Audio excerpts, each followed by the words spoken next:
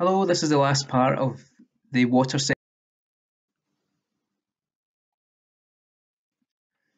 So, what you need to be able to do is describe the multiple stages of the sewage treatment process. So, in the treatment of water, there's a number of stages. This is similar as well. So, just be able to talk through what exactly happens at the sewage treatment works. And in number 8, describe the possible uses of the sludge produced during sewage treatment. So what we did before was this. So we had the water purification process with the screening and having your disinfectant added to it. Eventually the chlorine before it ends up in your home and is drinkable.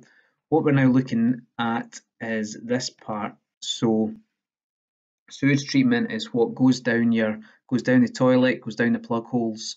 What has to happen before that water, and remember we call that black water, what happens when before that water goes back into natural systems, reservoirs, rivers, etc. And yes, here is our town, and just to give you an idea, in case you didn't know this, but up the back road there, that's where you find our sewage treatment works. Quite a nice view. So this is a kind of overview of the stages, and we'll kind of break this down and go through them each individually. So the stages, we call them up here, this is the preliminary stage. So you can see we've got, like water treatment, we've got screening to begin with. And then the primary stage, this is where we get the production of sludge. Then we have the secondary stage, and this produces methane gas. And also happening is what we call the tertiary stage, and you can see this involves basically getting water that is safe to go back out to the river or the sea. So sewage treatment, preliminary, primary, secondary and tertiary, that we need to be able to discuss. So this is preliminary treatment, and what you have is the raw sewage, so that's the black water down the toilet and the grey water from down the sinks. So it goes through a screen. So anything that's ended up in the sewers which shouldn't be there, and there is quite a lot, and we will watch a video later which goes through what happens when people put oil down their sinks in the kitchen. So the screen removes grit and bulky solids as well, so things like plastics. So this is our first part. So you can see sometimes you might have this grit chamber before everything goes through a screen. So you should hopefully be left with something that's more, it's going to be some solids in there, but it's going to be more liquid. Then you have the primary treatment, and if you ever go past sewage treatment work somewhere, this is the kind of what you would see. So first of all, you have sedimentation. So sedimentation, that removes any remaining solids, because what happens is the water gets separated, or the sewage gets separated into sludge and what we call a liquor, which is what you call alcohol in America, but not that kind of liquor. So the sludge, it will sink to the bottom, so it gets removed and treated, and then the liquor, the liquid that's left, it goes on to the next stage. And there's just, if you were looking at it side on, this is what you would see. So the sludge goes to the bottom and gets siphoned off somewhere else, and then the liquor moves on to the next stage. So then we have secondary treatment, and this is where you start to use microorganisms. So this is called biological oxidation. So what happens is you have microorganisms, you have aeration, which means oxygen is mixed in amongst the liquor, and what that does is it removes dissolved and suspended organic matter. So basically the microorganisms naturally start to break it down. Okay, and if there's any sludge remaining, it's also taken away, and then the liquor gets passed on again to the next stage.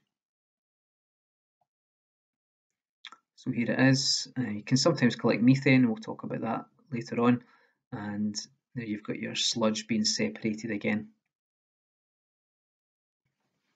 So the tertiary treatment, so what you have here is filtration, and often it's just through stones. So filtration removes any sort of suspended matter and toxins from the liquor, and at this point it's now called effluent. So the effluent is just discharged into the sea. Okay, so not obviously we're just treating sewage here, so all you're doing is producing water which is not going to do any harm to ecosystems and so on. It's not it's not been through the water treatment process, so it's not drinkable or anything like that. So as we went through it, we did produce sludge, didn't we? That was a byproduct, and you're going to produce a fair amount of it. So again, we're going to look at waste in the next as the next topic, and you're going to have to incinerate it basically, or dump it somewhere. So there are other uses for it, and one of them is to produce biogas. So if you take away oxygen and allow anaerobic digestion to occur, so microorganisms break it down, and what happens is you get fermentation, and this produces biogas. So that's a source of energy, not clean, but it's something that you could potentially do with the sludge. So you could turn it into biogas using microorganisms again to generate electricity or heat. Something else you could do is use it as a fertilizer. I mean, I guess it's an organic fertilizer, I suppose, isn't it? So that's one possibility. And this, which just kind of looks like people have been messing about and have decided to produce some sort of volcano out of human waste. I don't recommend that. This is called sludge cake. So what you can do is you can incinerate that, and it can be a source of energy as well.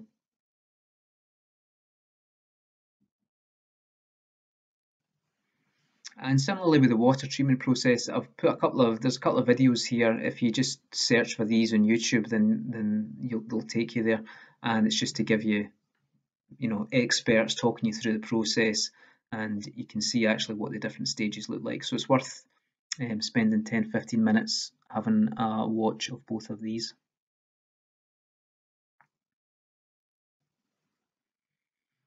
Okay, so these are the stages: preliminary, primary, secondary and tertiary.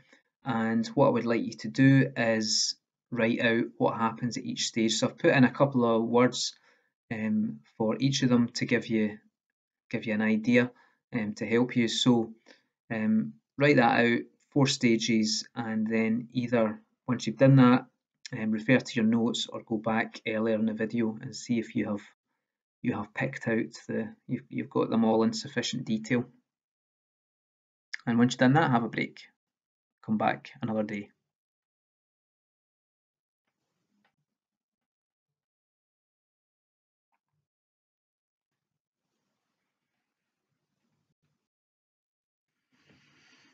Okay, so to begin with today, this is not about sewage. This is about the treatment of water. However, it's quite easy to get these mixed up. They're both made up of a similar number of stages. You've got sludge involved in both. So I just wanted to bring back the water treatment process just to try and help you separate it in your minds. Okay, so press pause and go through this. So you're looking for 10 mistakes and 10 one-word mistakes and write in the correct answer.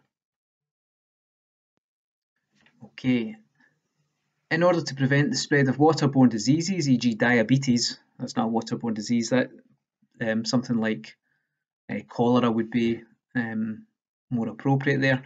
Many countries treat their water supplies before human usage. The water purification process is multiple stages.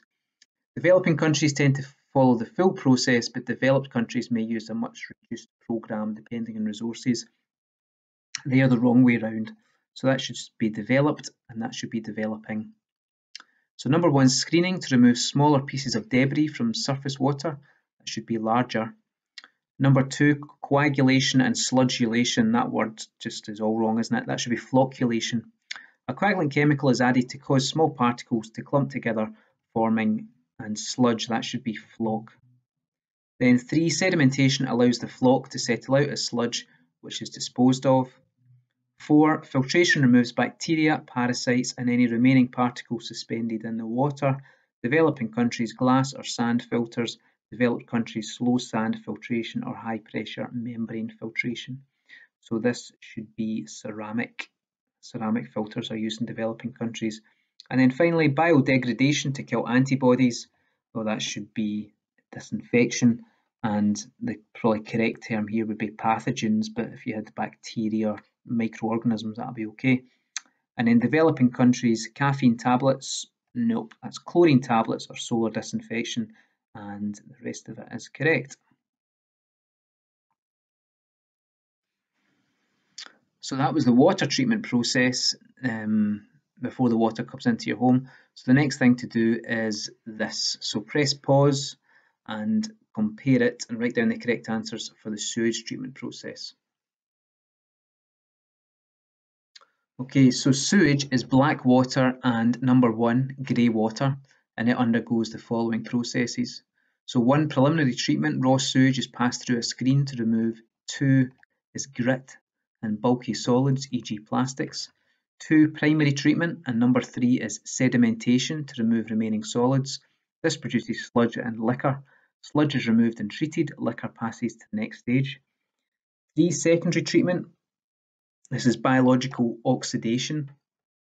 Using microorganisms and aeration removes dissolved and suspended organic matter. So it has to be organic, so microorganisms are using it for energy, they're feeding off it, so it's living matter. Number 6, sludge is removed and treated.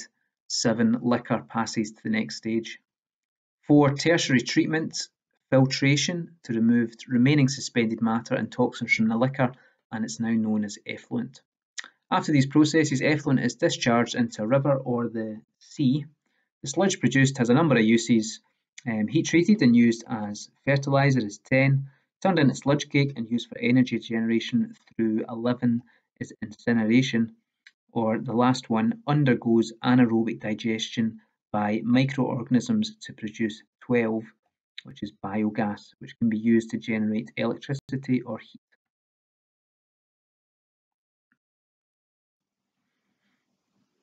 And here they are again. So that's your preliminary treatment, removing your grit and solids.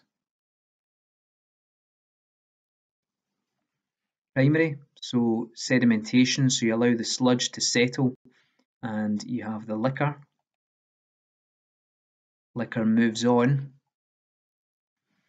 Then you bring in your microorganisms. So this is your biological oxidation, so they remove that organic matter that's left.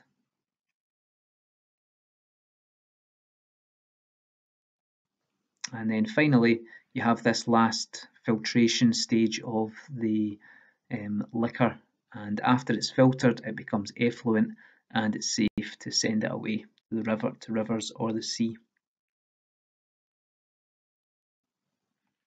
And remember, sludge, 3 uses. You can turn it into biogas, you can turn sludge into fertiliser, or finally, you can make sludge cake and incinerate it to get energy.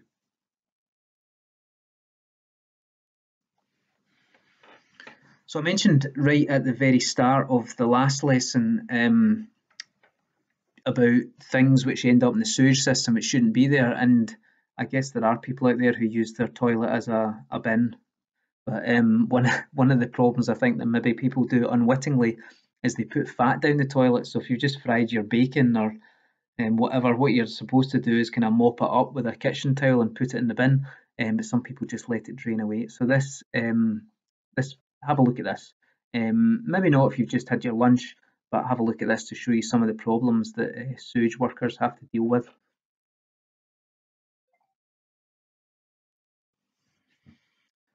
Okay, we're going to do a little task. I would have given you the printouts in the class, but obviously we can't do that. So you might want to take a photo of this, or if you've got PowerPoint on your computer, you could take a screenshot and then turn it into slides or something.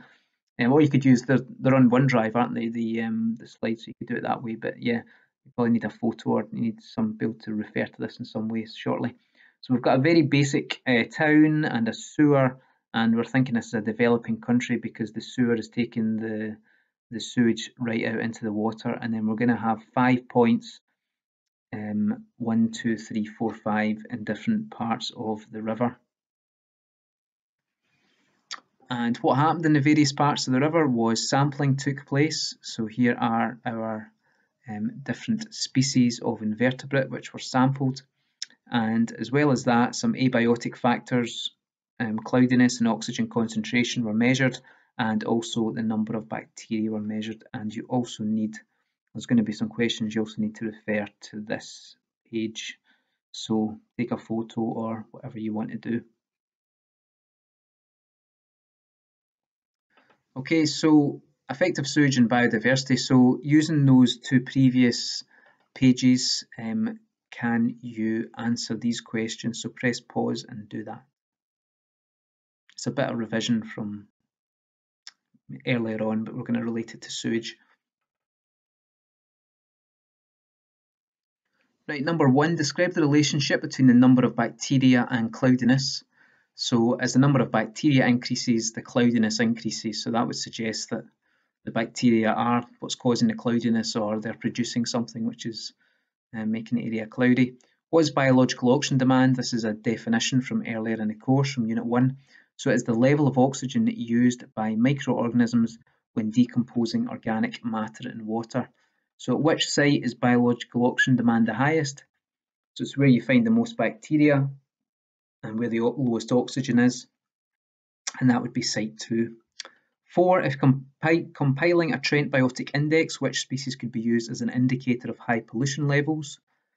So you're picking out the species where you had the, well, it's at site 2, isn't it? So sludge worm or rat-tailed maggot would be the indicators.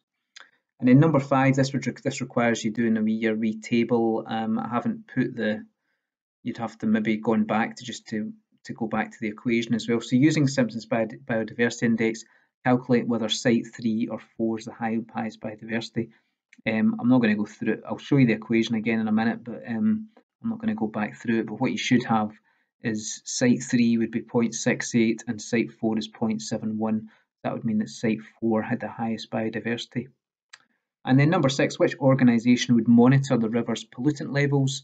That is the Scottish Environment Protection Agency, or SEPA.